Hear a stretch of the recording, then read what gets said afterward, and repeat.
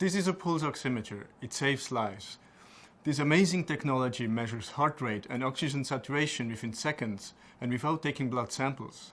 It simply shines light through the finger and detects the proportion of blood with and without oxygen flowing through the body. When the lungs do not function properly, less oxygen enters the blood and the oxygen saturation drops. Researchers have shown that pulse oximetry is one of the best methods for screening sick children for severe pneumonia.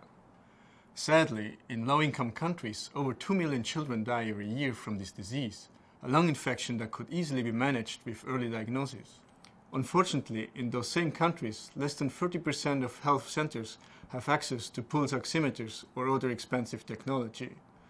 But did you know that over 68% of the population of low-income countries have mobile phone access? These phones are powerful computers with integrated sensors like the camera. This is why I want to develop an ultra-low-cost mobile phone oximeter.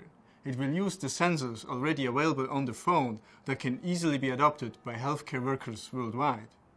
My name is Walter Karlen, and my passion in life is to build and design mobile devices for health that can save lives. I'm going to Africa, and I want to demonstrate that innovative and affordable technology can bridge the healthcare gap between us and low-income countries. Together with my mentor, Mark Anzamino. Thank you, Walter. Walter is a brilliant young engineer.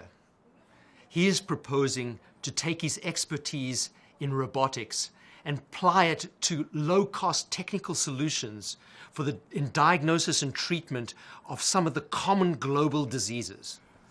And our African partners, Connie Scheffer and Arthur Quizera, will make the phone oximeter an affordable and accessible medical device for the diagnosis of pneumonia.